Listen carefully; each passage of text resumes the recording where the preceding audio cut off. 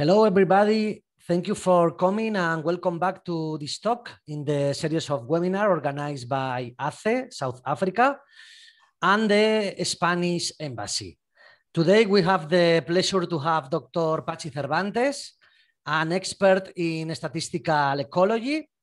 And before starting with Patxi, let me share with you a video recorded by Carlos Enrique Fernández Arias, the Spanish ambassador in South Africa.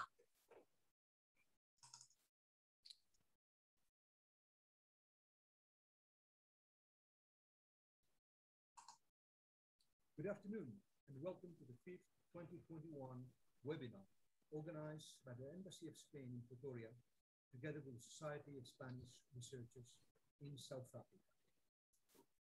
Under the title Statistical Ecology, Hacking and Conservation of Ecological Systems, today's webinar is given by Dr. Francisco Cervantes, whose doctoral fellowship between the South African National Biodiversity Institute and the Center of Statistics in Ecology, Environment and Conservation of the University of Cape Town. Dr. Cervantes will speak about the increasing interest in statistical ecology, a discipline at the interface between mathematics and biology, and will introduce us to the multidisciplinary effort to tackle pressing ecological problems such as climate change and the biodiversity crisis. I hope you enjoy it. Thank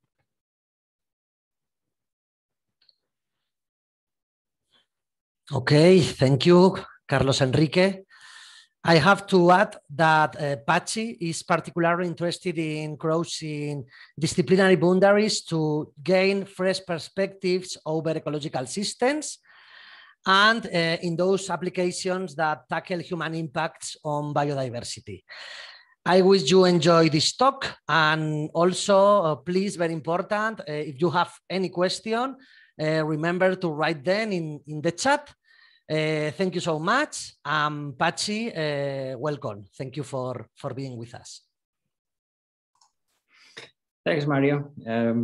Yeah, and thanks everybody for coming. And thanks to ACE and also the Spanish Embassy for inviting me. Let me share my screen.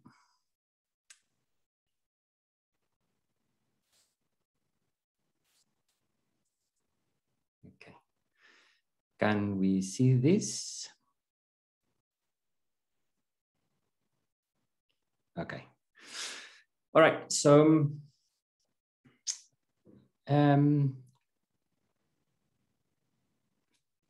okay, let's, let's start here.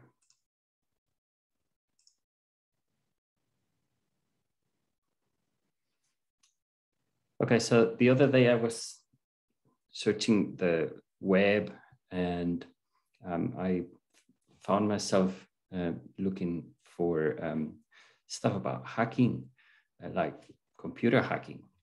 You know, when you start spending more time in front of the computer and you start getting interested in coding and software and this kind of thing, somehow you end up searching for this kind of stuff.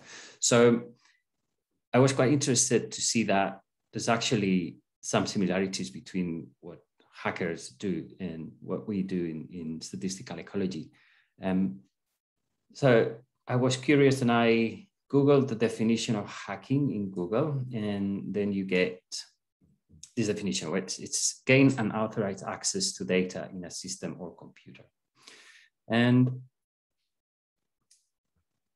so, yeah, what we try to do in statistical ecology and in modeling in general is to understand some interesting process, say A, through some observation process. So we set up in place some sort of method to observe the process of interest, and we gain some bits of information that are not nearly enough to understand what we want, or at least not directly, but through some thinking and some studying, we can come up with a model that uses those bits of information to recreate something that is similar to A. So we're somehow using tiny bits of information that we get, some bits of data, and by putting those data into context and using some previous knowledge that we have of the system, we're actually able to access information that wasn't granted to us, right? And another interesting thing that I found out is that not all hackers are criminals, obviously. So that is something that apparently annoys hackers quite a bit, because every time someone thinks of a hacker, thinks of this scary guy that wants to steal all your money and your passwords.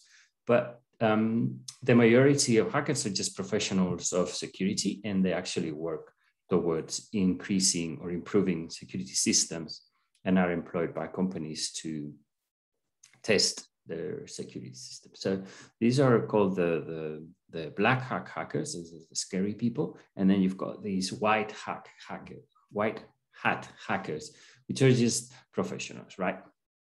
So we as ecologists, we obviously don't want to break into ecological systems and cause damage or havoc. We actually want to understand them better in order to be able to understand, to conserve them, sorry.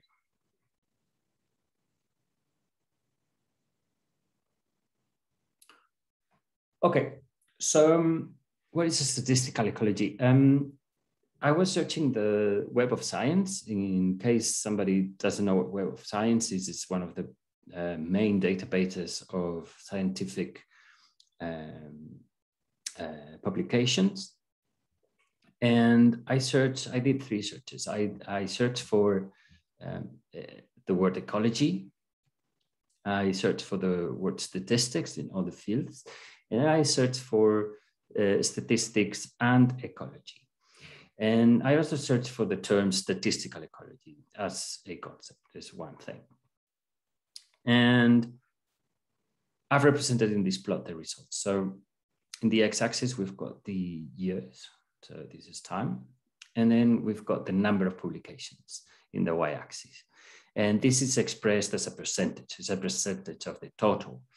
And I took the percentage because, you know, ecology might have many more publications of statistics or vice versa, I don't know, but they can be in very different scales. And so it would be difficult to compare them. So this is percentages total. There are several things we can see here. Well, firstly, we can see that scientific production is basically growing exponentially. And this is a thing, it's an interesting thing. There's actually a few papers that look into that. And apparently they were predicting that at some point this exponential trend was going to flatten out, sort of like in a logistic type of way. And it seems it's not doing that. It just keeps increasing exponentially. Anyway, that is the side idea, which is quite interesting. And then what we can see is that both ecology and statistics grow more or less in parallel. And then we have statistics and ecology. So those publications that actually deal with both, they seem to grow a little bit slower up until the 1990s or so, where it really picks up really quickly and suddenly catches up with the other two. I haven't done any statistical analysis on these trends, and so they might be spurious, but I thought it was interesting to see. What is clear from this picture, in the background, we've got the statistical ecology. I used bars for this because there are much fewer publications that actually have the term statistical ecology in them. And so it is a lot more wiggly than the other lines. And what is clear from this plot is that before the 1970s, there's no publications basically that deal with this term. And we've got a few in the 70s and beginning of the 80s, and then it is in the 90s when this term is a bit more prevalent, and it seems like it is here to stay. we've got this same exponential growth as for the other disciplines. And this is a good thing because, well, let's be honest, ecologists are not very keen to learn statistics in general, or haven't been traditionally, because we typically like to work outside, and we probably want to study our favorite species or whatever, and we want to work for conservation of these species, and we think that possibly being in front of the computer many hours doesn't really solve any problems.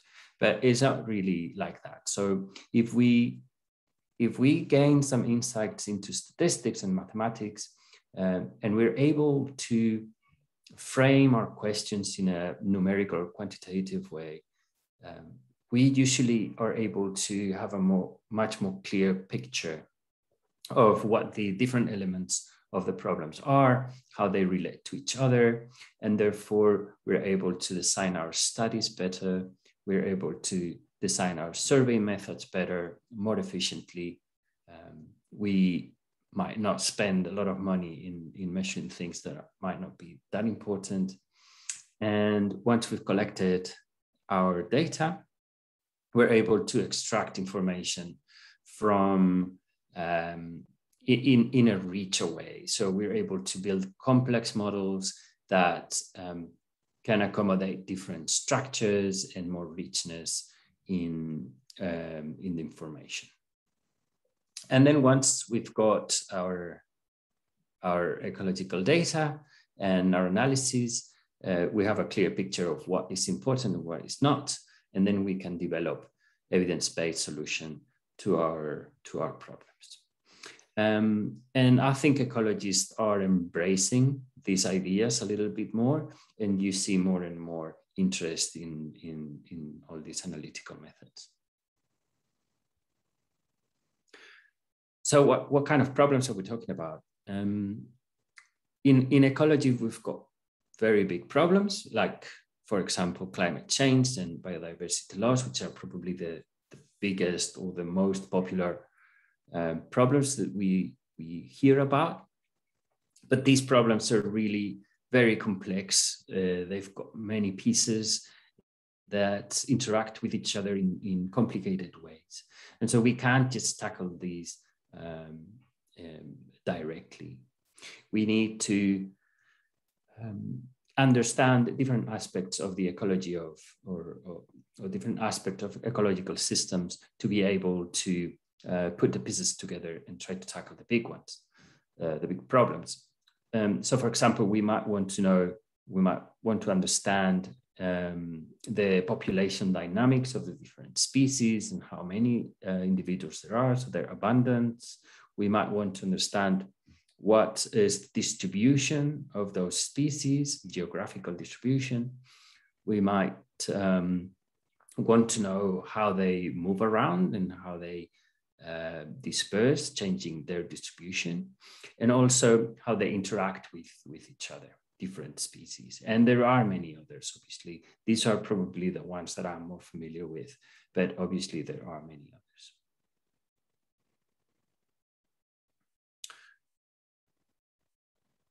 We've seen also studying these complicated and complex big problems, we've developed new ways of capturing data. So an example of this, for example, is the development of telemetry methods. So back in the 1990s, 1980s, most of the transmitters that we put in our animals emit radio signals. And we needed technicians going out in the mountain with antennas to actually capture those signals. And it was a very costly exercise, and it was slow, and the data wasn't really great. So we could only hope for maybe studying the rough home range of the species. But nowadays, with new transmitters, this is a Verox's eagle, which is a species that occurs in Southern Africa. And this is equipped with a high-resolution transmitter. This is actually a bit, it can be a bit smaller. It just has this base plate here. But anyway, this is our solar panel, and it's able to connect with satellites, so it emits a satellite signal every few seconds. These both photos are courtesy of Dr. Megan Murgatroyd, which is a colleague of mine. And in the picture here on the right, you can see one of the trajectories of this bird captured with a very high resolution. So each of these points is a location of the bird, and we can see how it soars up, and then when it reaches the top, it glides down towards the next slope in a very, really well-defined, say, trajectory. This is all great, but analyze this type of data actually requires us to use more sophisticated methods, because there are some structure in the data that is not captured by the regular models that we used to use back in the day, you know, assume that our data points are independent from each other and that kind of thing. If we capture points very close in time, those points are going to be related. So the bird can't teleport to somewhere in the world in a few seconds. It's going to be just around the previous location. So that is, for an example of some structure that our models have to contain. Some other data capture methods are camera traps. So we see in the picture here on the left, this is a camera, and this is just like a LED, like an infrared LED light. And this is the actual camera, and these are motion detectors. So when an animal crosses the motion detectors, it triggers the camera, and the camera takes a photo. Another, for example, a similar thing is acoustic arrays. So we can use, instead of camera traps that capture images, we can use microphones that capture sound. These two photos are courtesy of Professor Rest Albert, which is my principal investigator in my current project. And they set up an array of microphones to try and quantify the abundance of these little tiny guys. These little frogs are super difficult to find. They live in Table Mountain, and so it's basically impossible to count them, obviously. So, and it is very difficult also when they chirp, when they sing, it's very difficult to locate where they are, and basically almost impossible to actually figure out how many they're actually singing or chirping. So what we do, or what they did, was to set up an array of microphones, and by looking at the time delay of the sound signal between the different microphones, you can actually work out the distance of the frog to each of the microphones, and you can pinpoint where it is. And you can do that with the different, with all the frogs, and you can try and estimate the abundance of them. It is a similar concept that you can do with camera traps. So if you would expect that those camera traps that are, for example, imagine that we are working with leopards. If those camera traps are close to the center of activity of this animal, you're going to get a lot of photos of that animal in those cameras. Whereas if the camera is far away from the center of activity, you're going to get less images.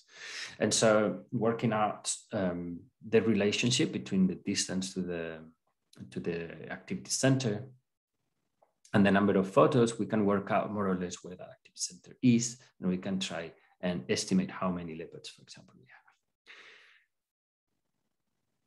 have. Another field or another data capture method that's seen a lot of development recently is citizen science based methods. So we've got several apps like iNaturalist or BirdLaser that makes it really easy for anyone that's not professional ecologist or is not affiliated necessarily to any institution to just go out and collect data about presence of certain species somewhere, just as they go about their business. There's usually, well, programs, these citizen science programs usually have some institution, scientific institution coordinating the program and designing the surveys, and you usually have a minimal protocol that you have to follow. But in general, it uses a lot of people that are voluntary people. They don't get paid, and you get huge amounts of data. They cover really vast areas, and so it's got a lot of potential. In South Africa, we've got the SABAP2, which is the Southern African Bird Atlas Project, which tries to study the distribution of the different bird species in Southern Africa. And we've got coordinated water counts, which aims at estimating the abundance of the different water bird species. And we will hear a little bit more about these too. And there are other programs like the Virtual Museum, which uses iNaturalist. So people take pictures of some species that they've seen somewhere, and they send it to the Virtual Museum. And there is a curator there that looks at the pictures, makes sure that the record is accurate. And if it is, then that picture is get published in the museum. And some people might actually be contributing to citizen science even without knowing it. Because, for example, there was a paper in 2019, I think, that used Google Images to study the diet of the martial eagles. So they just looked for different pictures where the martial eagles actually can be observed eating something. And with those pictures, they analyzed those pictures to learn about the eating habits or the feeding habits of these species. I think they could use something like less than 10% of the images that they got from Google Images for different reasons, but they still got a decent number of pictures, something like 200 and something. So it's got potential. And forgive me if I'm giving the wrong numbers, but you get the idea. Okay, so with these data capture methods, as we've said, there are different observation processes. So these different observation or data capture methods include or introduce different structures in our data, and we'll see examples just now. So you might have temporal structures like we saw with the trajectory of the eagle. Data is not independent. You might have spatial structures because data is captured close in space, not just in time. And so we need models that describe all these observation processes. We sometimes want to learn about unobserved states. And what is that? Like, for example, we might be interested in knowing about what is the behavior of our animal. So whether it is eating or it is just moving in a linear way, or what is it doing? And we can't observe that state. It's something that is not observable, but we can observe locations, and we can study patterns in the locations that are provided by the GPS tags, for example, to try and infer those unobserved states. And we have to also deal with measurement errors. And perhaps these are 4 key points that are common in current statistical methods. So let's see a couple of examples that I've been busy with in the last couple of years to make this a bit more concrete. So last year, we were trying to estimate the utilization distribution of the Cape vulture. The utilization distribution is not just the geographical distribution of where the species occurs, but it is also the distribution of intensity of use. So what areas are used more intensively and which areas are used less intensively. So vultures are suffering really extreme declines everywhere.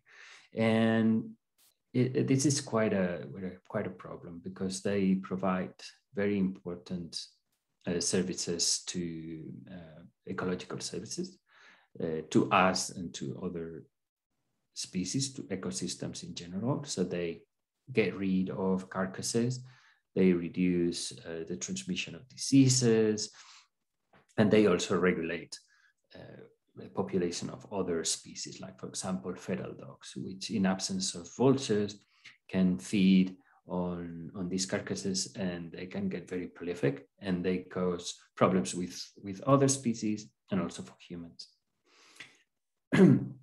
Unfortunately, human infrastructure very often poses a threat to these species. Like they, for example, get electrocuted in power lines, they hit the blades of the wind turbines and they get killed.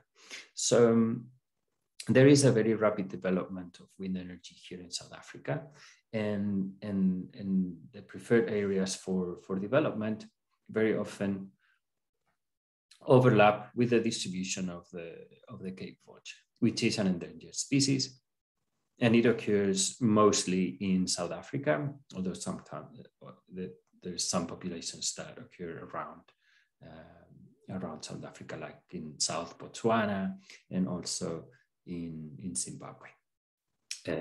Well, a little bit in Namibia and Mozambique as well. You know, in all the countries around South Africa, but possibly 90% of the population occurs in South Africa and South Botswana.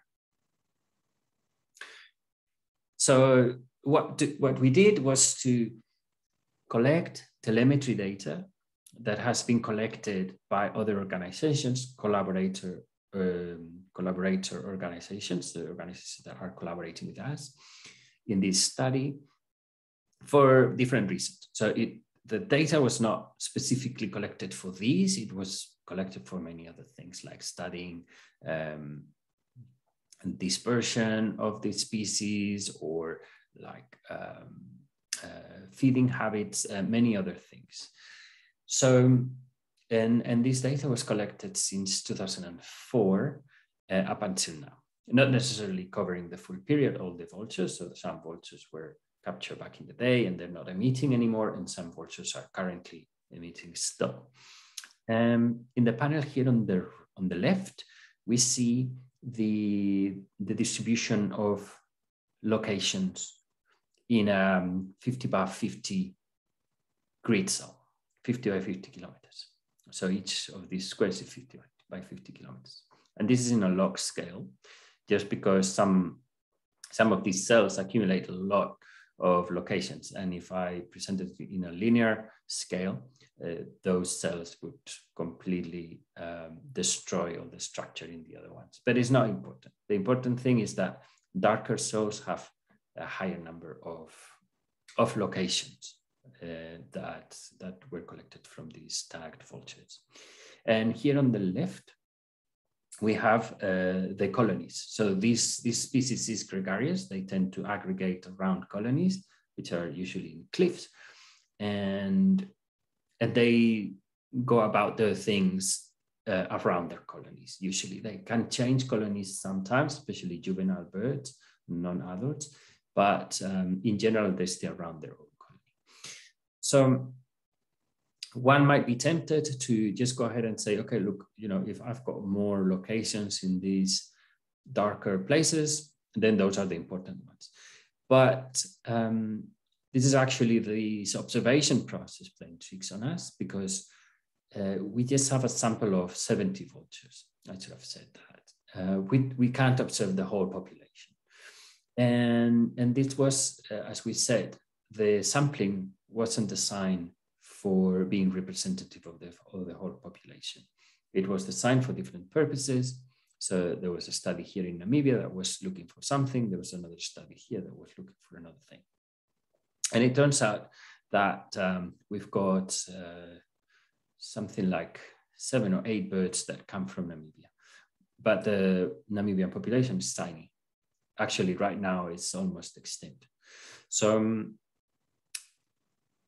what we need to do is we need to learn about the habits like habitat selection and movement characteristic of the species, looking at these birds. But then we need to extrapolate to all those other colonies and all those other birds that we don't know anything about. So how do we go about that? What we do is we do what we call the resource selection. So we compare those locations that we've observed with some background locations. So in the picture here, we've got elevation in the background, but it could be anything. And it could actually be a combination of different habitat features. And what we want to do is we want to compare the locations that were actually used, so these green locations, with those that weren't used, okay, and were available for the birds, which are these purple, pink locations. But again, there is a catch. If we look at the mobility of the birds, and we look at the panel here on the left, we see that the step length, which is the distance between 2 consecutive telemetry locations, is usually small. And we've got some of them that are larger, but they're mostly small. What that means is that if we observe a location here where this green cross is, it is very likely that we're going to observe the next location around here. So the availability of the bird, if we consider its mobility, is not the whole range that we were considering before. So if we want to compare used versus available, we just have to take the available sample according to this distribution over here. So that's another example of how the knowledge about the system and the observation process, or well, the knowledge about the system can help us filter out a little bit that observation process or understand the observation process a little bit better. If we did the same with all the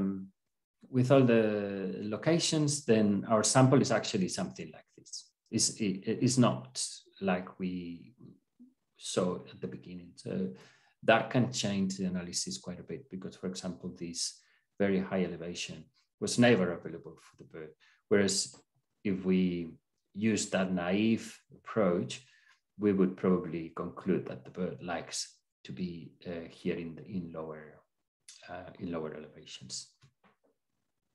And we can do the opposite. So once we know the habitat preferences of these birds and we know how it moves, then we can go the other way around. We can simulate data. We can simulate steps, and we can simulate many steps, and we can count how many locations we get in each of the pixels. And then we get a distribution that can look something like this. We've called this hazard, don't worry about it, it's more, so what this represents is the probability of finding the vulture in an area that is enclosed by the colors. So in an area that is enclosed by this outside color, it is 100%, it is 1. To see it inside this other one would be 0.75 and so on. And this is our utilization distribution. This is what we would want to know to try and not put wind turbines in areas that are heavily used by the vultures. We complicated this a little bit more. I'm not going to go into this because we don't have much time. But basically, you can scale this distribution by the size of the colony. You don't have to just calculate it for one vulture. The other project that I wanted to talk about is the biodiversity data pipeline for wetlands and waterbirds. This is the project that I'm currently working on. And we are trying to develop a web application, basically like a web portal, in which we will present some indicators that will be useful for conserving wetlands and waterbeds. Wetlands are very important ecosystems. They're very productive and they're very diverse. And it happens that humans like to build their cities and their things next to water, right? And so the wetlands are probably the first ecosystems that are actually impacted by our activities. And at the same time are probably one of the most important ecosystems for us. So we really need to understand these systems well, and we need to find evidence-driven, we need to implement evidence-driven conservation policies quickly. So the idea here is that this is also a very big collaboration project. The idea here is to bring in citizen science data into the pipeline, and this data will be clean and validated, and then we will implement some like automated statistical routines that will output some information that can be interpreted and presented to decision makers so that they don't have to go through all the process of analyzing this, and they can act quickly. As you can see, there are many different organizations here in the different pieces. The main statistical analysis happens within this yellow square. So we're going to be using QUAC, those coordinated waterbird counts, which will give us a species abundance, or how many of the species, how many individuals each species has, and how the abundance change over time. And then we will analyze that using state space models, and I'll explain now what that is. And then we're going to be using also the Southern African Bird Atlas project data, which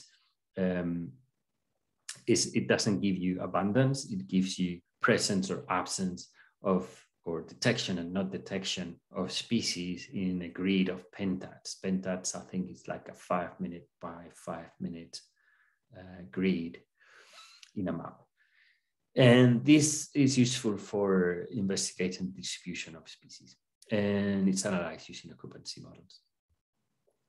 And state space models, you have a process of interest. We love to put Greek letters here to torture people, but it's really not very important. So you have a process of interest, which in this case will be bird abundance.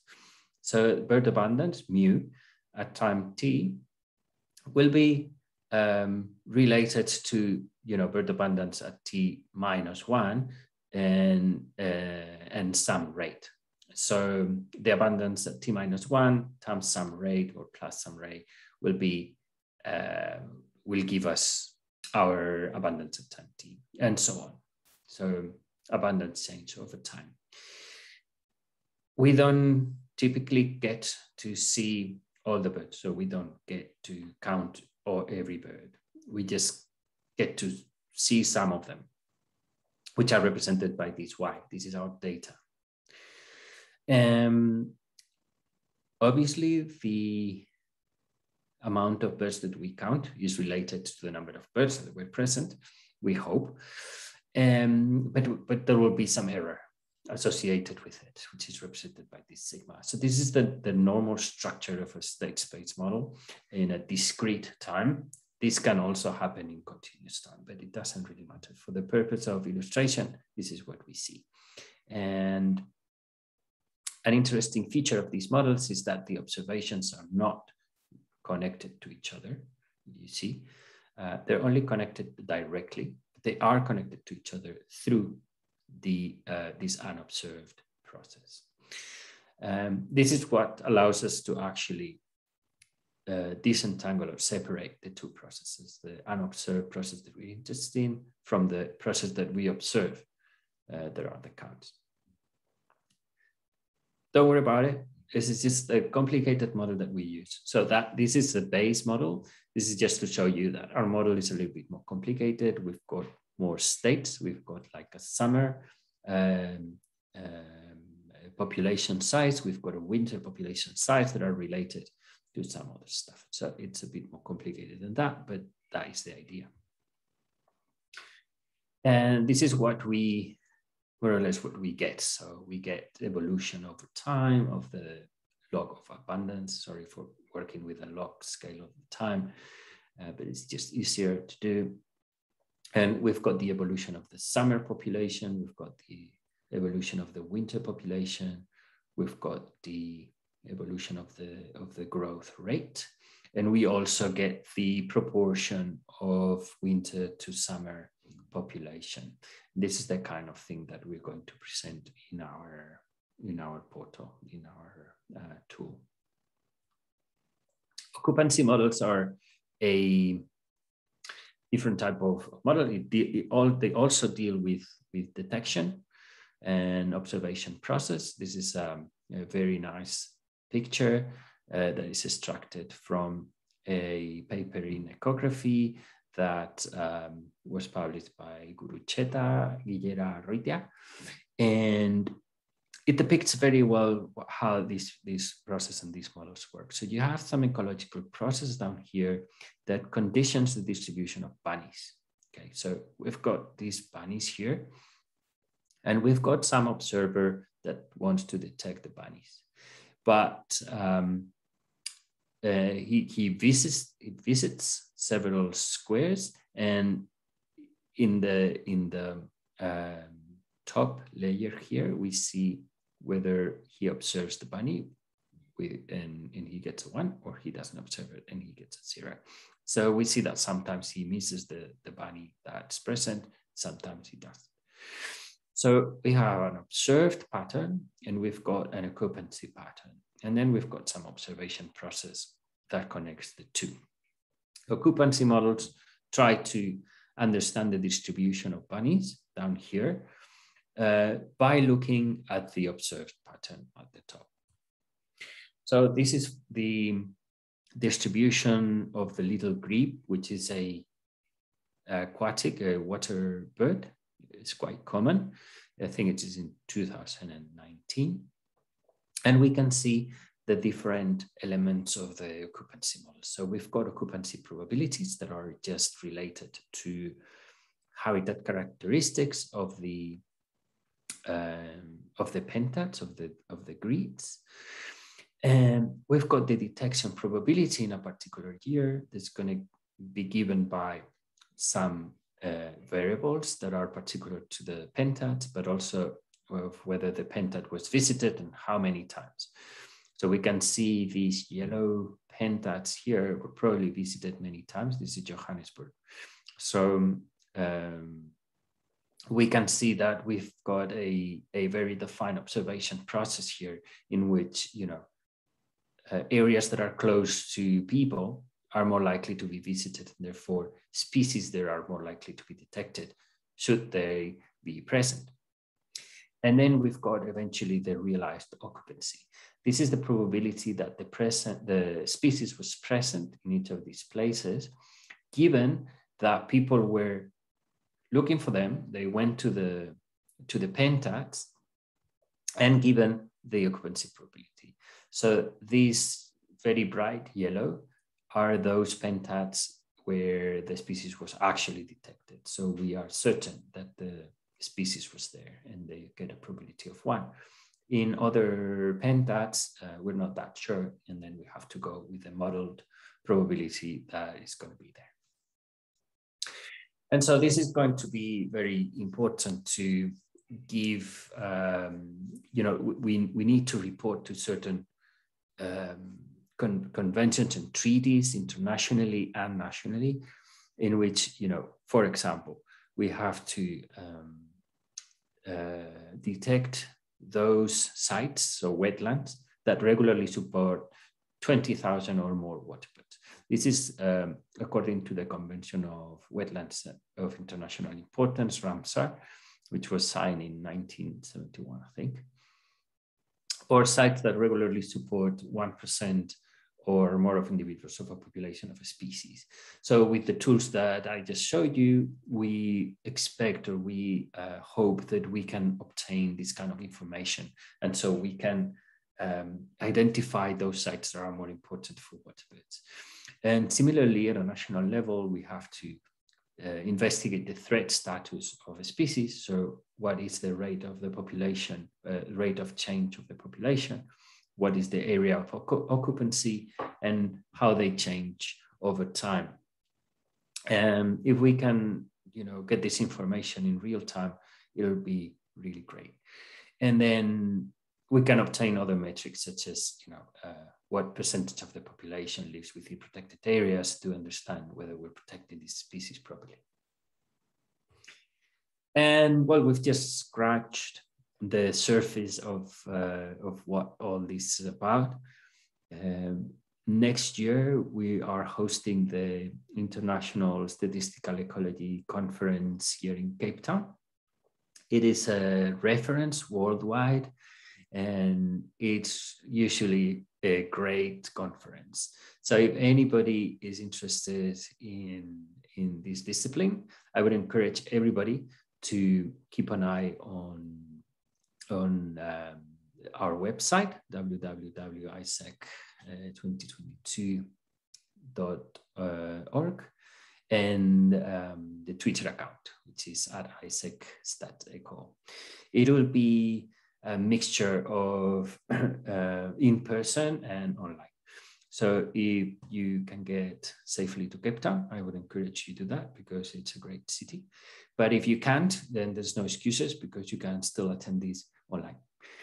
And that's all from my side. I just want to show you a lot of people that is involved in these projects. There's just 2 projects, and all these people were there, and just want to give a big thank you to all of them. This is usually really a collective effort. And that's all. If anybody has any questions, I'd be happy to take them now.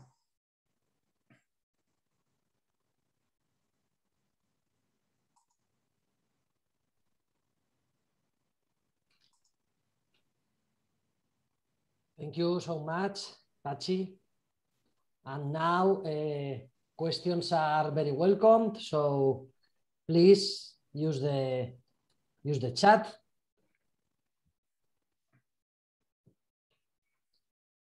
Well, I have some questions.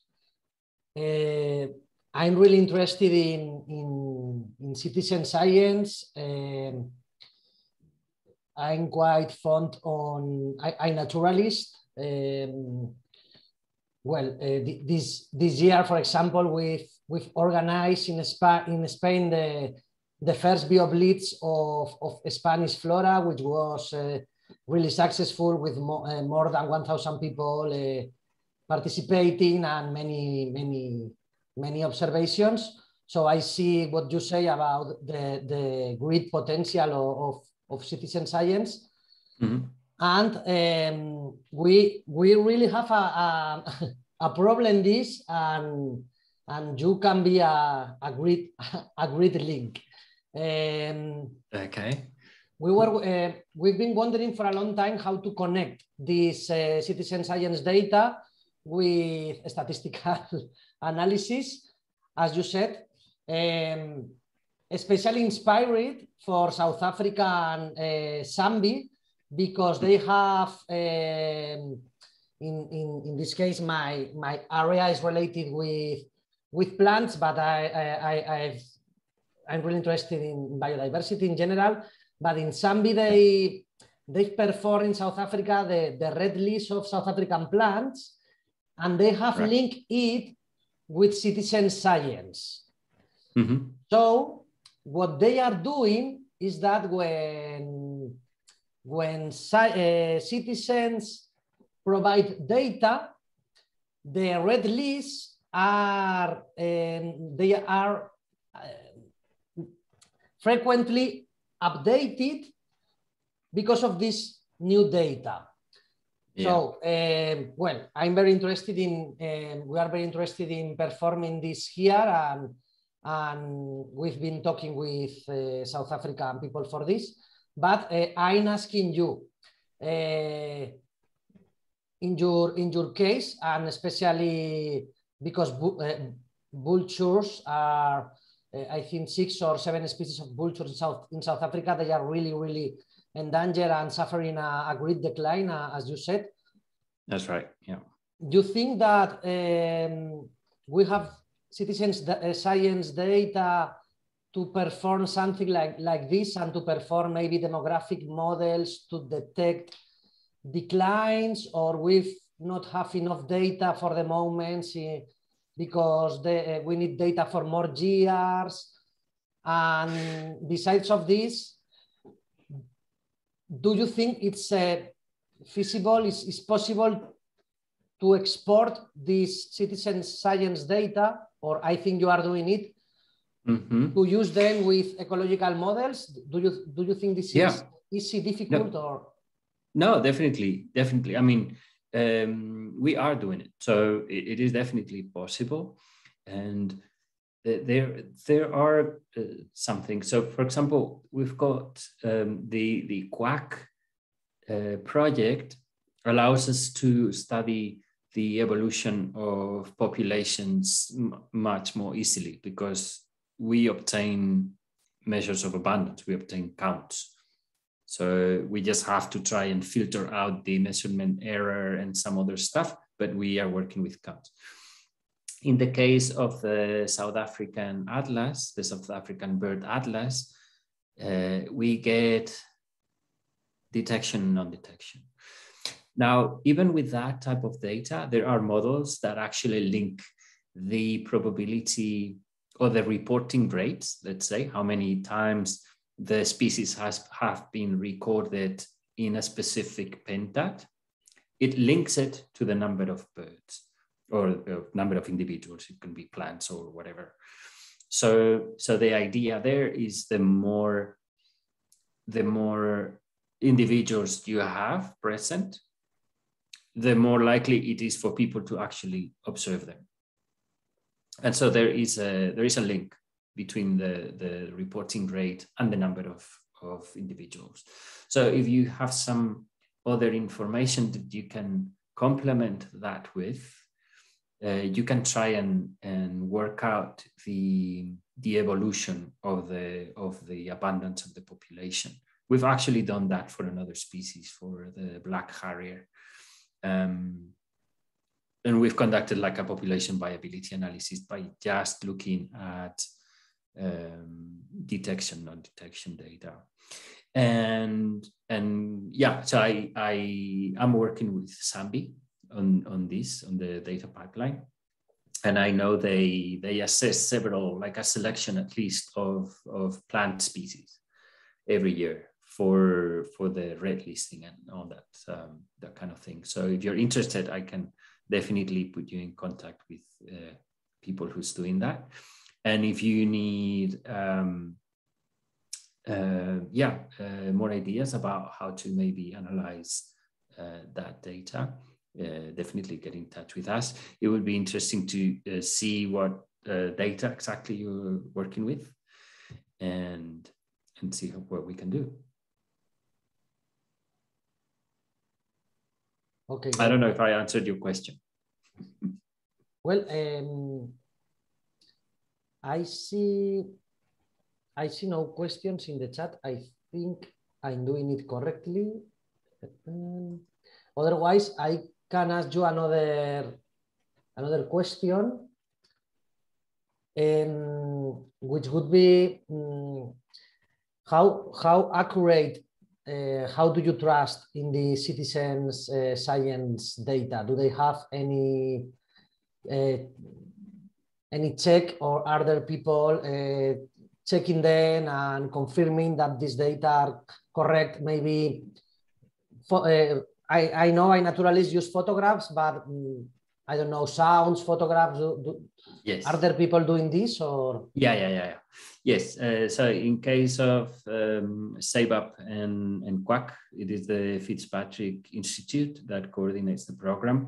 And there is usually, I'm not exactly entirely sure what the procedure is, but I know that they do have a validation procedure in place.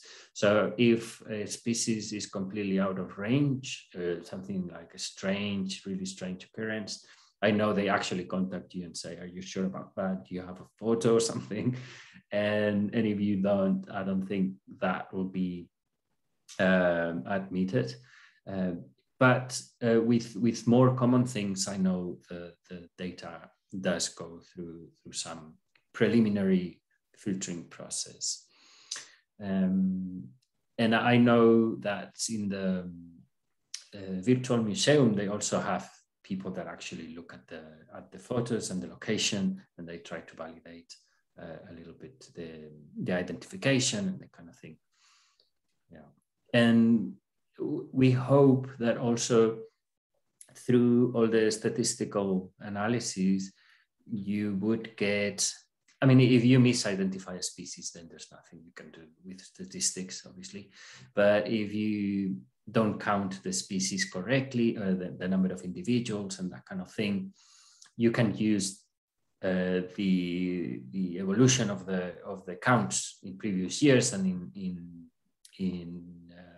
posterior years to actually calibrate a little bit the error that you could expect.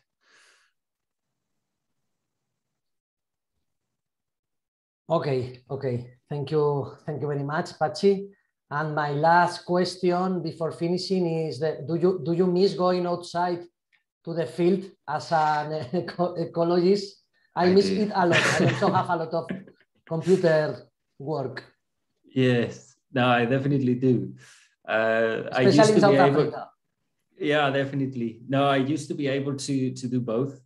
But in the last 5 years or so, I've had very little field work. But yeah, I definitely miss it. But okay, great. That is what we have to do now. I also love being here. So, if you can do both, I think it's the best.